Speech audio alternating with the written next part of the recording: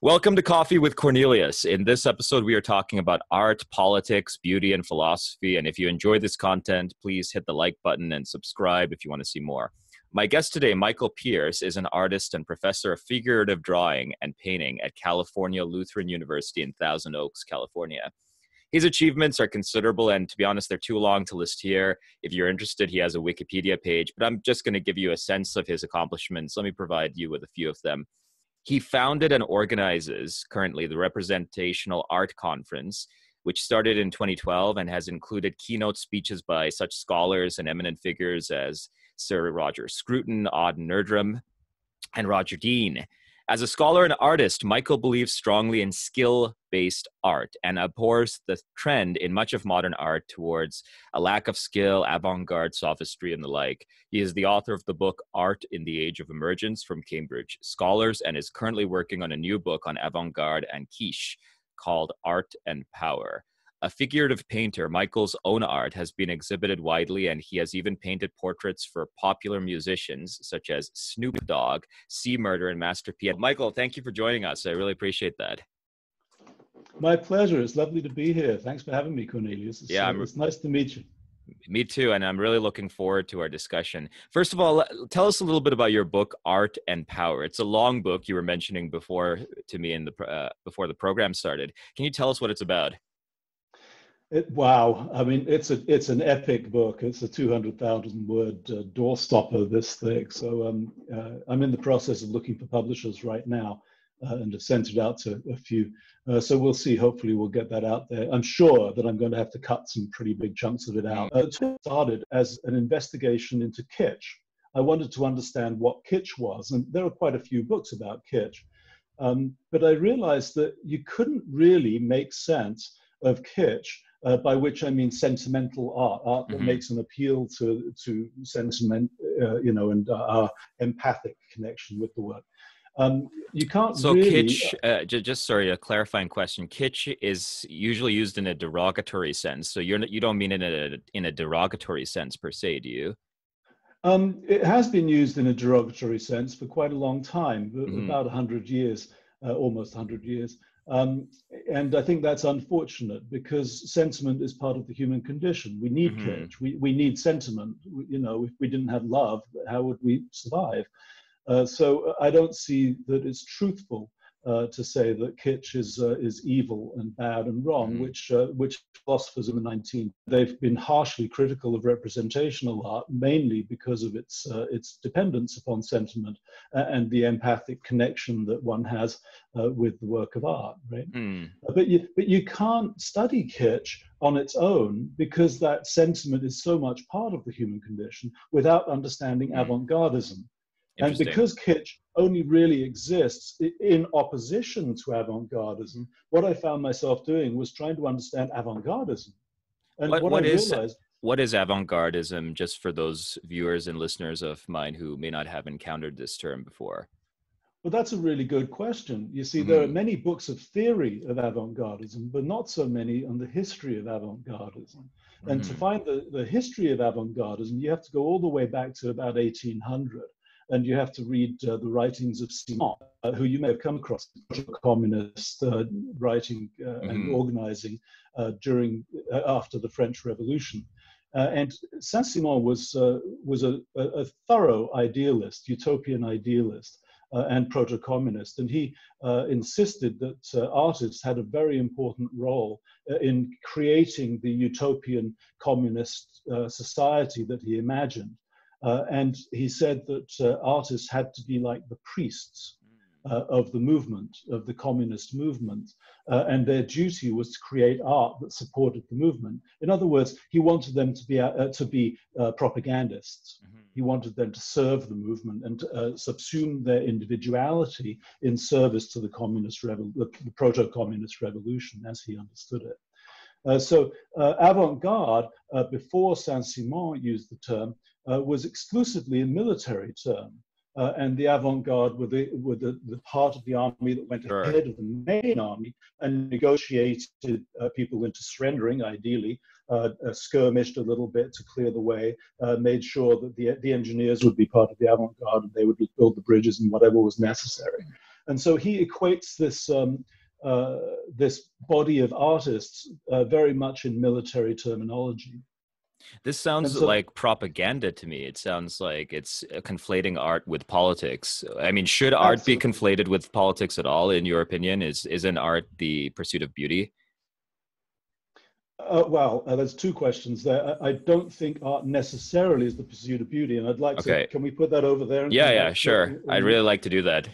Yeah, because it's a really interesting Hmm. and challenging question, and I think it's well worth discussing. But as far as propaganda goes, yes, absolutely. The Hmm. avant-garde in its earliest conception was entirely about propaganda. What happens in the course of the 19th century is really fascinating too, because you see people like Karl Marx picking up on Saint-Simon's proposal and making comments about how art must espouse the communist revolution and how artists must serve the revolution. And then this idea of the avant-garde goes to Russia, where Chernyshevsky picks it up and starts writing. He's a proto-communist Russian revolutionary, and he ends up in prison. And while he's in prison, he writes a book that starts talking about avant-gardism in Russia. And this gets picked up in turn by Lenin. And Lenin thought Chernyshevsky was the most important writer he'd read. It's quite extraordinary that he was reading aesthetics and this revolutionary writer and credits his revolutionary thoughts to Chernyshevsky. And so what you see is revolutionary propaganda model of the avant-garde being taken to Russia, where eventually it turns into socialist realism. And that's Okay. truly avant-gardism in the sense that Saint-Simon meant it. In Hmm. France, you have a different state of affairs. You're an economist, I believe, aren't That is you? right. Yeah, I am. Great. So you know more about this than I, so I hope I don't say something stupid. Well, I may not have a perfect understanding of French economic history, so I may not be able to catch anything. But yeah, please go ahead. So you have the Industrial Revolution, and that produces the rise of the bourgeoisie. Hmm. And as part of that rise, what happens is that people have the ability to support their children going to college and give them allowances. And there appears the Bohemian bourgeoisie. Sorry, did you say the Bohemian sub? Yes, the Okay, Bohemians. all The right. Bohemians are funded by their wealthy parents. They're nearly always young. Uh, Oh, they, uh, they congregate in Paris, and they get what was it Nerval? I forget. One of the French critics calls it the disease of artistism. It's so wonderful. okay. It's just great. They all come to Paris, and he describes how the disease of artistism infects them, and they all have to grow their hair long, and they affected speech, and they dress like gypsies and all this, which is where the term bohemian comes from, by the way. You Sorry, know, when was this period, if I may ask? 1820, 1830 onwards, you start seeing the emergence of the bohemians, and This they still sounds exist today. this sounds like the 1960s counter-revolution. Absolutely. Mick Jagger would have been in Paris. He would have Yeah. loved it. Yeah, he would have been right there with his dead flowers in their ragged company. You know, he would have enjoyed it very much. And so this, sorry, happened in the 1820s or 19th century, early Yeah, 19th century. Yeah. right. You got to. Nerval was a play, and this caused a sensation, and you start seeing the organization of Bohemia based around Nerval, and then from then on, you have this very popular movement of young people in Paris, and the Bohemians gather in Montmartre and places like that, which are at that time really not impoverished, but sort of desolate landscapes, which are being prepared, ready for the expansion of Paris into this bourgeois capital under Louis Napoleon. Wow. Who is the bourgeois emperor, right? Louis Napoleon's a fascinating character. Although he has this imperial ambition and imperial authority, he really supports the bourgeoisie. He's known as the bourgeois emperor, Hmm. and he's written about as the bourgeois emperor by Marx, which is really interesting. And you see a huge rise in prostitution and this sort of the culture of the mistress in Paris, and a decadent kind of life. But at the same time, it's an authoritarian regime. So it's a very confusing... So there's a conflict between these two concepts, because they're libertines on the one hand, on the other hand, they're under an authoritarian dictator. Absolutely. And so the avant-garde of Saint-Simon is still going. Throughout that century, you have the followers of Saint-Simon who want to overthrow the imperial government. And you see repeated revolutions. There are 3 or 4 revolutions over the course of the years. 48 was a messy one. So you have this fascinating art scene where you've got these libertine bohemians who are deeply individualist, and they claim that they revolt against the bourgeoisie, but really they're absolutely tied together with the bourgeoisie. Because their parents' money, right? Yeah. Come on, are you kidding me? You can't be serious. Your revolutionary zeal is artificial. It's kind of fascinating because you see that today in the same thing happening today. Yeah. You know, I was looking at thinking of the commune.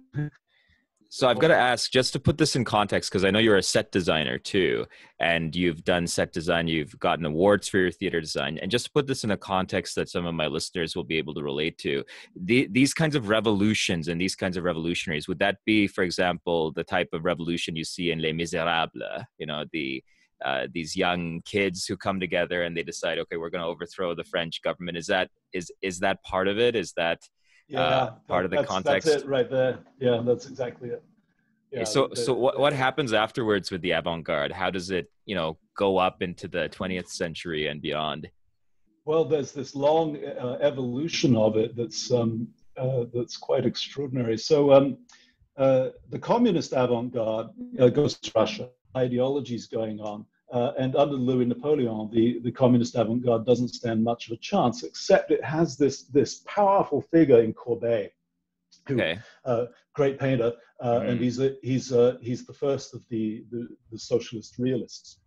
And Courbet gets intellectually into bed with Proudhon, who of course is this anarchist.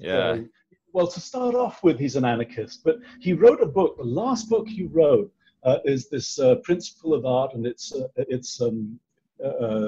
social purpose. And it hasn't been translated into English, which is really odd because it's a rather important book. And so Proudhon writes this last book, and in it he expresses these really authoritarian proto-communist ideas. And so there's this authoritarian dictatorial tirade in the book. It's really quite an extraordinary thing to read, and in which he demands that artists serve the revolution, serve the communist cause, right? And Courbet is corresponding with him. There's some wonderful commentary from Courbet where he describes writing 10 pages a night and sending them to Proudhon so he can express his ideas more clearly. And Proudhon commenting on the other side of it to Nerval, who's their mutual friend, and on with his political ideas. And so there's this really strange kind of relationship between the two.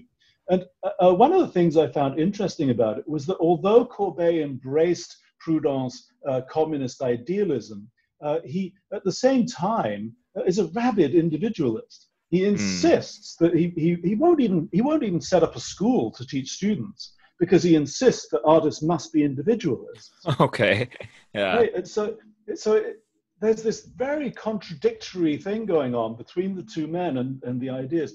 And then Émile Zola, the great Émile Zola, who I think is just fantastic. Mm-hmm. He, of course, is the champion of individualism, and he writes a response to Proudhon's book the year after it was published, which, by the way, the book did very well. It went into 4 editions in the first 6 months of its publication, which is pretty amazing. This is awful rubbish. Proudhon sucks. Don't listen to this guy. It's fascinating. That's So, amazing. yeah, goodness. Is this So, tension? There seems to be a tension here that you're that keeps recurring between these authoritarian tendencies in communism and the, I think by nature, individualistic aspirations of an artist. Is that very much, true? very much. And it drives the conflict, keeps going, and rules art in the 20th century. Really Hmm. does. Because what happens is that after the turn of the century, you get the brew up to World War One Hmm. going on. In Russia, of course, you have the revolution brewing up and the overthrow of the Tsar. And then between the wars, you see the rise of Hitler, of course. And in in communist Russia, and Lenin make absolutely certain that communist art, propaganda art, is the only art form. And in fact, they persecute the individualist artists, avant-gardists, Hmm. bohemians, out of Russia. Hmm. And you read stories about the individuals like Malevich and people like that who are pursuing the breakdown and dismantling of art. And you see them being hounded out of positions of authority because the communists recognize that the bohemian avant-garde in that sense is corrupt according to their terms, right? You can't be an individualist and be a communist. Yeah. H.G. Wells interviewed Stalin at one point, and Stalin said, no, no, no. No, you can be an individual in the Soviet Union, but that individual must serve the state. And it's a Hmm. wonderful piece of Orwellian doublespeak, right? Straight out of 1984. Yeah. You You can be be an individual, but the individual must serve the state. exactly, Okay. Yeah. exactly. It's terrifying, isn't it? It's Yeah. just terrifying. And so you end up with the communist bloc being absolutely governed by Proudhonian and Saint-Simonian and Chernyshevskian um, aesthetics with this communist avant-garde. Meanwhile, in the West, you have the American President Roosevelt and Nelson Rockefeller, who recognize that they have to do something about art because Hitler is producing his form of realism as propaganda and making some really dramatic aesthetic choices, especially with statuary. As part of the research for the Hmm. book, I looked at every single painting in all of the shows in the House of German Art, which is built in Munich. The building's still there to this day. But the exhibits, the paintings, pretty mediocre Hmm. because Hitler gave very strict, Hitler and Goebbels, I should say, gave very strict instructions about what kind of art could be shown. And it had to always basically follow the Nazi principles, which were expressed in the Nazi manifesto in 1923, I want to say, and remained consistent until they took power. So basically, all art had to follow Nazi principles. So what he's done is basically take Proudhonian and Saint-Simonian ideas and apply them to the National Socialist cause, right? Hmm. And he's fundamentally using art as propaganda. Sculpture-wise, it's much more interesting art. It's frightening art, but it's much more interesting. It's hard to explain it. The figures that they made were so muscular and so powerful that you can get this sense of them trying to overcome ancient Greek and ancient Roman art Oh, with their fascinating. own, the sort of Hmm. Nazi Aryan art. That the figures are so powerful. They're like, Frank Frazetta. I He don't, makes I'm these sort of afraid, no. Conan the Barbarian. Oh, of course, I know Conan the Barbarian. Right, Yeah. and the Yeah. figures look almost like that. They have muscles on top of muscles. Yeah. It's kind of crazy, the physiques. I There's see. there's one sculpture of four or five supermen all pushing a boulder up a hill, and the message is very clear that this is Sisyphus, and the Aryan nation is going to be able to push that mountain, push the boulder up the mountain. It's not a It's futile going to, endeavor. It's actually yeah, going to happen. it's going to Okay. make it. Yeah. Yeah, it's really quite frightening, and Hmm. they're very, very powerful sculptures. Um, they make a very powerful impression. Aesthetically, the Nazis and the communists were far, far ahead in their thinking compared to the United States and Britain. I mean, I don't mean ahead as if that's a good thing. I don't want to give that impression at all. What I mean is they had a far more developed sense of the use of art in order to project soft power. Yeah. And so what happens in America in the Depression in 1930 or whatever year it was, Roosevelt got elected into power. What you see is he makes a preliminary effort to combat what he sees as this danger in soft power, that the Germans and the Russians were doing art much, much better than the United States. He kind of imitates, being fairly left, or at least catering to the left wing in America. He introduces social realism, he called it, in the United States. But this was problematic because it was so political. It was so propaganda oriented and skewed to one side of the argument, right? The sort of proto-communist socialist side. And that suited him at first, but he realized that he couldn't go on with that. And that's 1939, and that's the crucial year as far as the aesthetics of the United States goes. And in 1939, Roosevelt wraps up the federal art programs. He winds them all down. The PWAP, the Public Works of Art project, continues for a few more years, but that winds down too during the war.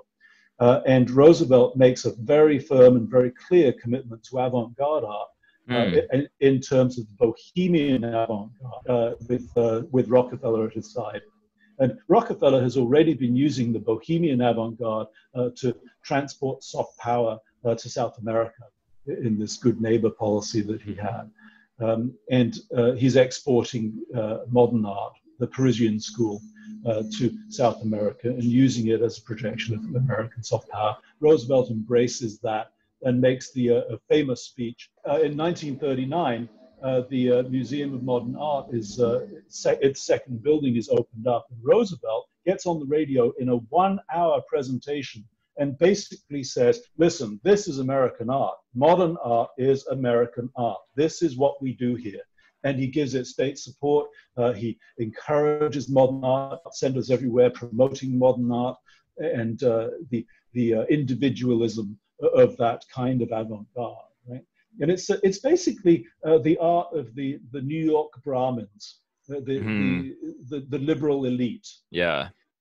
And they have power over art from then on in the United States. And it continues that way until about 1958 when television takes over. In 1958, over 80% of American households buy TV. And so art becomes much less important in the projection of soft power. It goes to television and radio much more at that point. So it would appear then, from what you're saying, that the avant-garde is not an organic development. It's very much tied to political power and political patronage. Absolutely. Yeah, it's impossible to untie them. And I find it ironic, you talk to art professors and they imagine that they're individual, they're serving their own purpose and all that. They're not. They're part of the liberal elite establishment. And so there's very little revolution going on in that kind of art. Sure. They're kidding themselves. And I think it would be interesting for them to see that and see what it does in their work, because it is in service to the state. In a sense, isn't that inevitable in a way? And what I mean by that is this: artists at some point need patrons. Those patrons are never going to be unbiased. They're never going to be apolitical, or I don't think they will be anyway. Yeah, you're exactly right. Artists are always in service to somebody. Yeah. If you're an artist trying to make a living, you have to get someone to pay the bills. We're always the servants of someone, and if not capital, then we're in service to the liberal elite that pays the bills. Yeah, absolutely. You get a government grant. Who are you getting paid by? If you're getting a government grant, you're part of the establishment. Yeah. Once you start to do that, and you fall down that hole. But you have a particular problem with avant-garde art. Is that fair to say?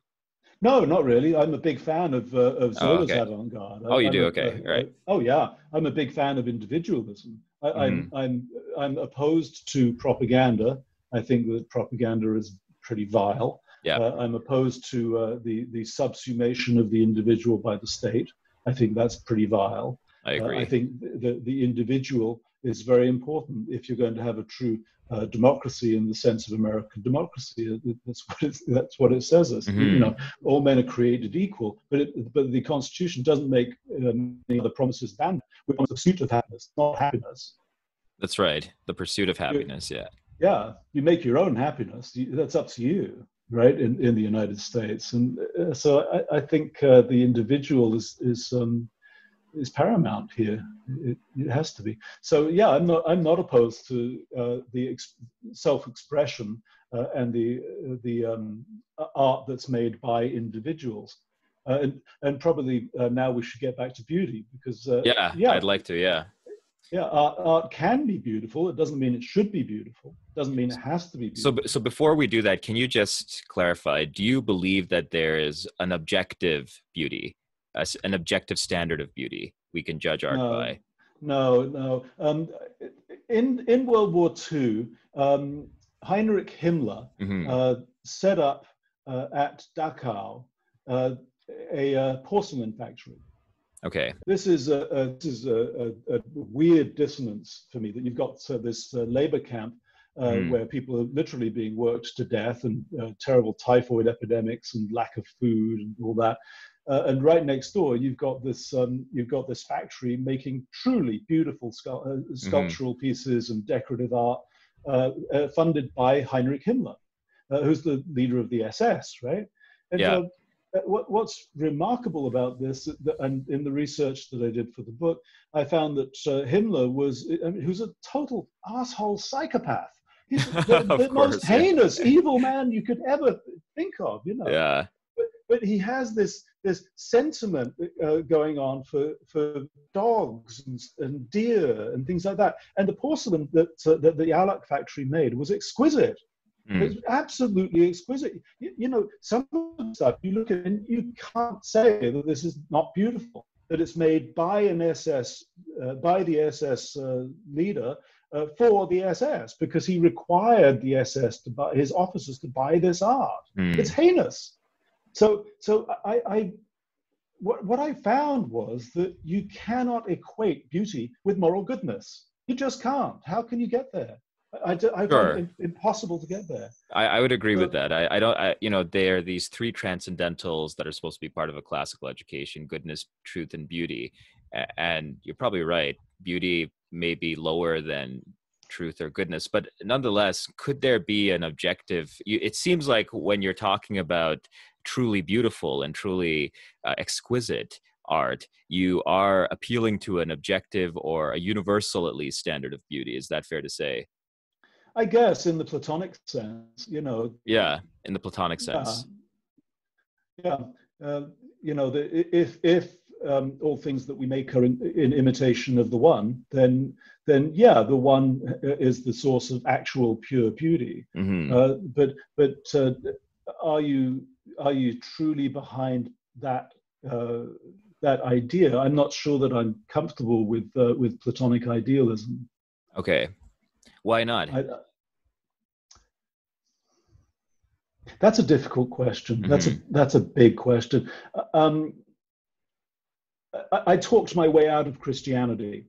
It took me about 25 years to get there. I went to a Christian boarding school in England, and we were thoroughly indoctrinated with Christian Methodist and Anglican principles every day. Every day. I'm sure you were. Yeah. It took me a long time to talk out of the text and learning about biblical history and all that. So I find myself feeling rather ambivalent about the idea of the universal mind in some ways. I don't have an objection to the emergent universal mind. I have an objection to the universal mind being up there and projecting outward.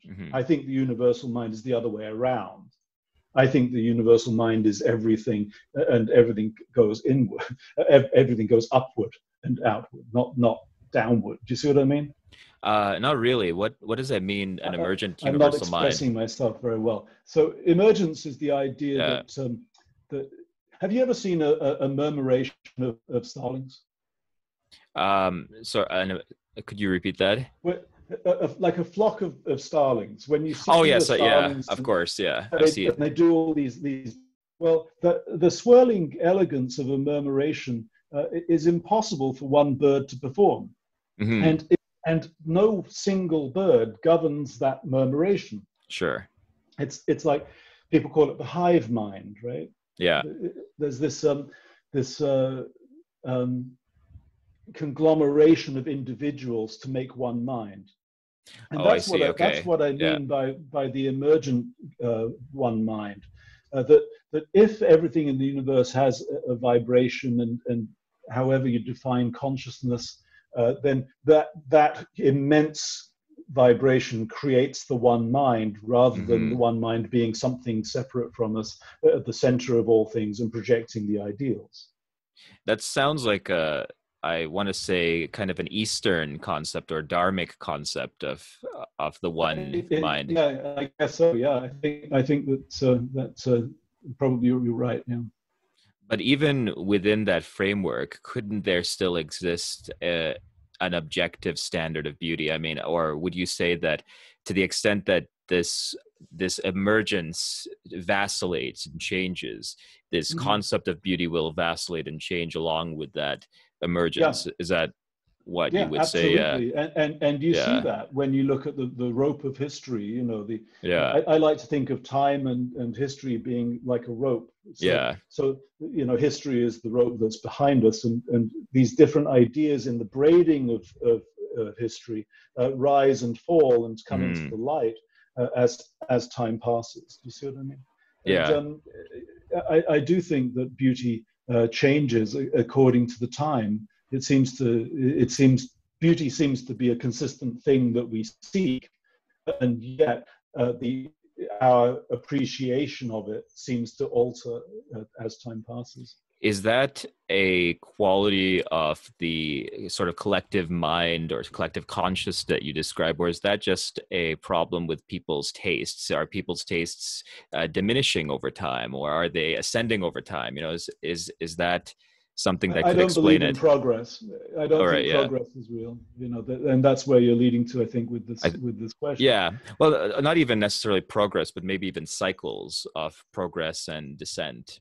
Right, and yeah, there Yeah, may be. Yeah, I think for every advance, we seem to have a failure. You know, I it's don't true. think that Yeah. there's universal progress. History is not a progression. It doesn't work like that. Some Mm-hmm. things in the Middle Ages were fantastic, and we've lost them. The Renaissance, you know, and I don't see that that's a progressive evolution. Yeah, the Renaissance is my favorite period in art. I think it was beautiful in every way possible. Mm, mm, And yet, it would seem that much of the Renaissance art is religious art, right? Whenever I look at art that really manages to take me beyond myself, it always seems to have a religious theme, whether that's pagan in the case of Greek statues, or it's Christian in the Renaissance art, or even Hindu in the art mm, of the temples of India. mm. Doesn't that point towards a transcendence that is beyond our collective minds, though? Yeah, it Kind of a sure does. Platonic thing, yeah. Yeah, Even, yeah, yeah, it sure does. We hunger for the one. You know, as yeah. individuals within the one, we hunger to be complete. Hmm. We want to be we want to be part of the one mind and understand our being part of that one mind, being the one mind, the whole one mind, which is Hmm. impossible, of Yeah, course. sure. Yeah, it's impossible in the context of material life, Yeah, and so at the same time, you are a big proponent of skill-based art, right? What does that yeah, mean, absolutely. skill-based art? Um, as part of the 20th century adoption of the individualist avant-garde by America, John Dewey's philosophy dominated art practice. And what John Dewey was the proponent of was individual expression. He believed that Hmm. everyone's experience was of equal validity, Yeah. and that art should be all about the individual's expression of self. And that's fine, but along the way, he threw out any interest in classical training, because as I've said, I'm a big fan of individualism. But I think individualism is best expressed when you have a framework of technical mastery, so that what you're doing is really fantastic.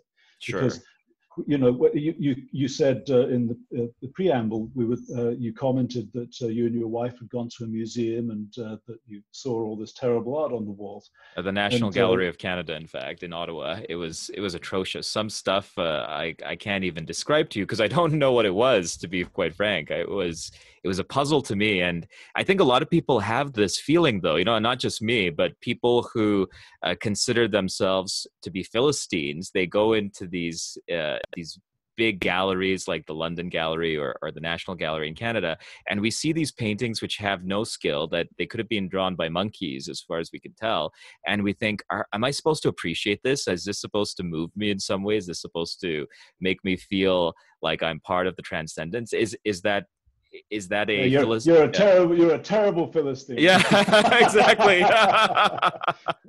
Yeah, I'm supposed. But from the point of view of the avant-gardists, we are, because I have the same feeling and always have. I go to the modern art gallery and I look at a lot of the art and I think, God, this is awful. It's awful.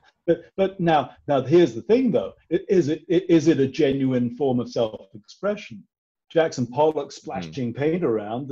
Sure, that's self-expression. Is it skilled? Is it admirable? I don't think so. No. Does it fulfill the liberal elite propaganda agenda? Absolutely. Mm-hmm. Absolutely, because they can sell Jackson Pollock as an individualist. It doesn't matter that the art's crap. It doesn't matter. Yeah. He's an example of individualism, and it's no coincidence that Life magazine is in the Rockefeller building. He's floors below Nelson Rockefeller's offices. Yeah. They're buddies. He's the landlord. They're hanging out together. They're going to the same Groton cocktail parties, and it's that same East Coast elite that dominates art in the 20th century, and that's why we've got the art that we've got today. And it still goes on. The stockbroker who spending $100 million on a painting here, 200 million on a painting there, and propping up the sort of legendary status of this kind of modern art. But who does he represent? He's absolutely a 1% elitist member of the liberal American ruling class. Mm-hmm. And there's no class struggle going on today.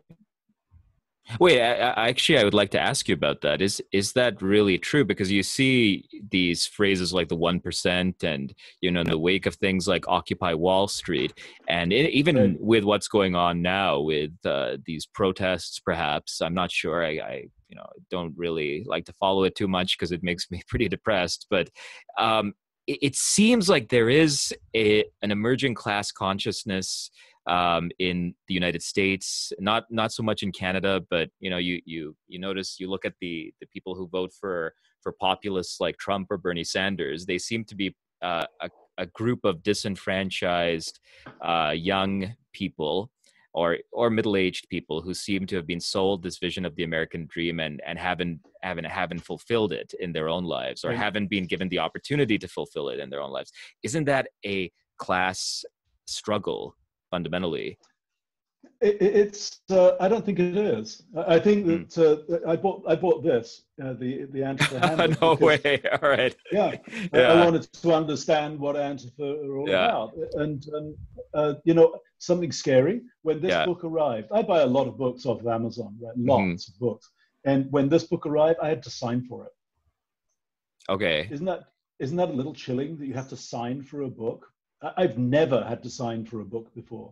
Yeah, me neither. Yeah, they just put it on the doorstep and you're done. Right. Yeah. Right, and I found that quite disturbing. But anyway, so reading that, this is a Marxist book. He's thoroughly class struggle Marxist. But Antifa are the black bloc. They're the militant part of this struggle. And I think when you look at things like you have a couple of murders go down and everyone goes home, because these folks who are protesting, I think quite a lot of them are they're cosplay revolutionaries. Mm-hmm. They don't have any structure to replace the structures that they say they're struggling against and want to get rid of. In fact, they're all using $1,000 cell phones to communicate and participating in capitalism. It goes back to Guy Debord and the Society of the Spectacle, I think. You know, have you read that book? That's really I haven't. worthwhile. No, I really haven't. Yeah. He's a Marxist writer. He wrote in 1984, I think. He was there in '68 in the Paris student uprising. And then he shot himself. And basically what he says in the commentary is that you can do to fight against that capitalist spectacle. You can't revolt against capitalism by using the same tools that capitalism provides. Okay. And that's what I think is happening today. I don't know. I'm not a political guy, but that seems to be what's going on. It's kind of fascinating. And is there any art in it? I don't see any art at all. There's no art in this book at all. There's no art in Antifa. They are destroying art. They're destroying monuments. What I was surprised is recently a statue of Frederick Douglass, who was, who was an African-American abolitionist, came down or was desecrated. And it just it's amazing. I mean, I'm not opposed necessarily to taking down statues, but in a civil society, I think you do that by the normal means, right? You do that by petitions, by going to your town council saying, this guy was a Confederate soldier or this guy supported slavery. Let's take his statue down. But I think there are some difficult issues with that, though, Cornelius. A lot of these statues are clearly racist asshole statues. Absolutely, put up they are. And they don't belong anywhere in America.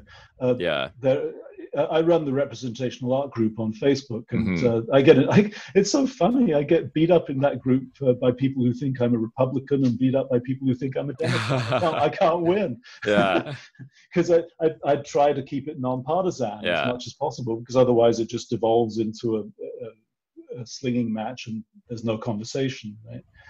But one of the things that I've noticed in there is that there do truthfully seem to be some Confederate war memorials that are probably appropriate. Some, most of them are not. Most of them were put up in the Jim Crow years, and this is white territory, and it's disgusting. And take the damn things down. The trouble with it is it costs a lot of money to take a statue down, and nobody wants them. Yeah. No one wants them. No one. And so what do you do with these? Also, there are issues of ownership, because people paid for those statues. The Daughters of the Confederacy apparently own quite a lot of these statues, and they don't want their statue taken down. So I'm in favor of tearing down some of these statues because they're disgusting. Just get them down. Yeah, the Confederate statues are pretty horrible. I agree with you there. They're awful. Just awful. Yeah. But then there are more nuanced and subtle ones. They want to tear down the Roosevelt statue at the Natural History Museum, and I see their point. Monumental sculpture is that monumental sculptures are supposed to be there in perpetuity, right? You put them up there as symbols in perpetuity, and when our society changes, that idea that's expressed by the sculpture doesn't resonate anymore. And Roosevelt, in his day, probably, I don't know much about his history, the first Roosevelt. He's an interesting guy, and probably I should study him and learn about him more.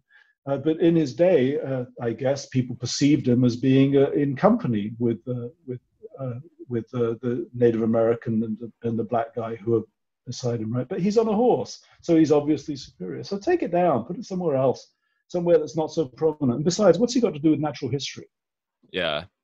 I don't get it. Do you support a kind of civil taking of it down, though, or would you say that it's okay to sort of tear them down I think that when you've got Confederate statues in Richmond or in I don't know, Birmingham, Alabama. Yeah. Just if the city government isn't acting fast enough and getting it down, then I have a lot of sympathy for them going and tearing down some of these statues. I have no sympathy for people tearing down a statue of Frederick Douglass because it's done in ignorance. Yeah. That doesn't make any sense to me at all. that's a foolish thing to do, and that speaks to me about a contempt for the past, and I think that's a mistake. We have an agreement with the people of the past, with our ancestors, right? Yeah, we do. And the agreement is that we're going to carry on, and we're going to take the things from the past that are good and valuable and That's worthwhile, and continue with. And so I think by just wanton destruction and ignorance and obliterating the past for no good reason, we're not honoring that agreement. And I think that's shameful. Actually. I agree. That's a sort of Burkean conservative sentiment, and I think that's an accurate sentiment and an accurate inclination to feel.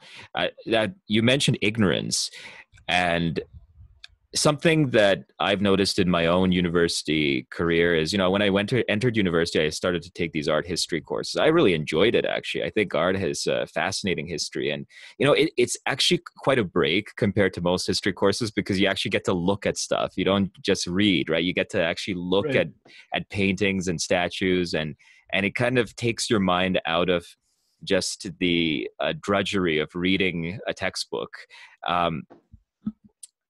But I do think that it's important. Most people aren't going to go on to university. They're going to, be in the public school system. It's important, perhaps, for students to have some sense of this past, the good things in our past that the artists have created. How would you change the public school system, let's say in California, which is perhaps something that you're better acquainted with? How would you change it so that students are put in touch with great works of art from the past? That's a challenging question. I don't know entirely. It's such a big issue. Art history should be more globally inclusive, I think, for sure. Yeah. It tends to focus intensely upon the classical tradition and the Renaissance and European art history. So yeah, it should be much more globally inclusive. But I don't teach art history. I've written an art history book, but I don't teach art history. I teach philosophy of art, that's really fun to teach. I really enjoy teaching that class because it does address questions, and I encourage students to make up their own minds about things. And we have really interesting conversations in that class, which challenge me as much as hopefully it challenges them. Yeah, I don't know if I'm terribly comfortable in trying to address the big question of art history. In terms of skill-based art, I think that we could make a huge difference to the way that we teach art by introducing more traditional skill and encouraging students to get a skill set that actually might help them get a job. Sure, yeah. Yeah. Because being an individualist avant-gardist, boy, the unemployment rates are high. And you wouldn't have bridge engineers or skyscraper builders and encourage them to radical individualism, would you? Because their skyscrapers no, would of course not. That would be terrible.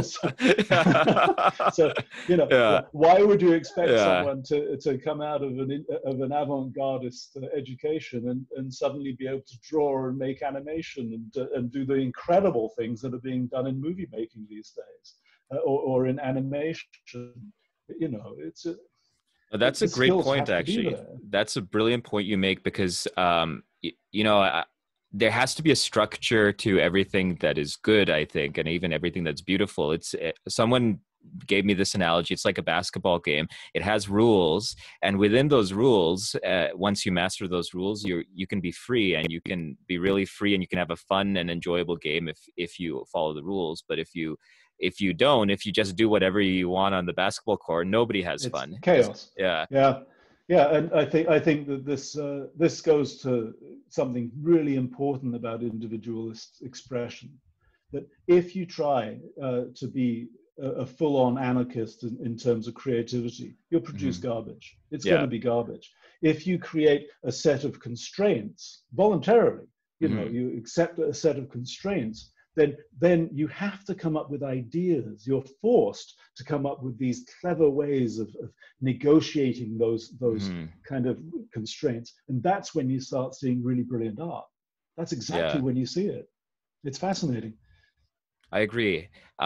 You mentioned that art should be more globally inclusive, and I would agree with that. I don't think people get a sense of the great art of Africa or China or in India or other Yeah. countries unless it's more globally inclusive. But should art training be more disciplined? Should artists be disciplined in the way they approach their own imaginations? You know, should they try to tame their imaginations in a way that is, I guess, conducive with skill-based training? Should they learn a canon of art before they embark on their own experiments? And should they learn that canon very well?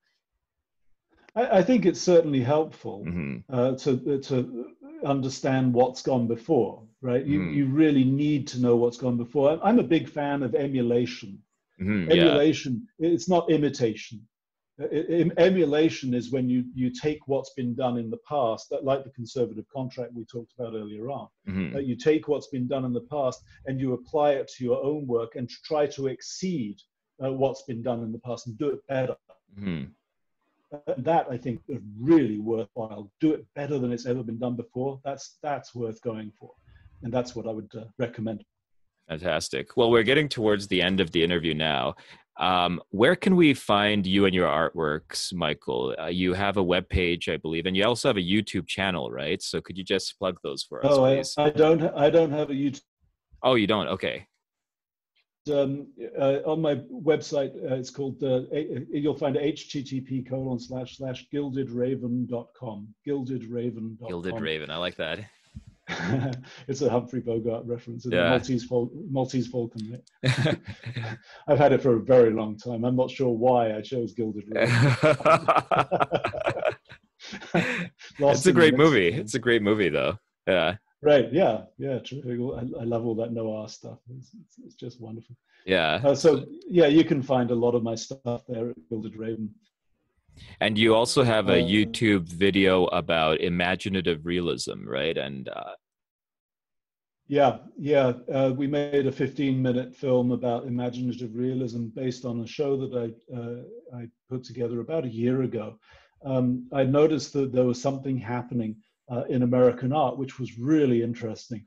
What I noticed was that there was a new genre of art, a new kind of art that was being made that was being absolutely ignored in art history. It wasn't being paid attention to in the slightest. It came out of the fantasy art of the 1970s, and it actually has much deeper roots than that. It goes way back in time, in fact. But you've got a lot of artists these days who are making imaginative realist art, which I think is truly democratic, truly American in its character. You just don't find it elsewhere in the world, and it's the art that feels comfortable in science fiction and fantasy movies, and it's that kind of world. It looks like it could be real, but can't be real, right? So it's realist in the sense that it looks like it should actually be, but it's not. And I think it has a lot in common with superhero movies and that kind of fantasy science fiction kind of a world. Yeah. Yeah. And there are a lot of people making this kind of art these days, and it's really, really good. I like it very much. It appeals to my 17-year-old self. Yeah, sure. Yeah. I'll definitely plug that video. I watched it. It was a great video. So I'll Please do. plug, Yeah. I'll put both your website and that video on my description box. So thank you so much, Michael, for joining me. I really enjoyed our discussion. Well, my pleasure. Thanks for having me, Cornelius. I'll see you on the web.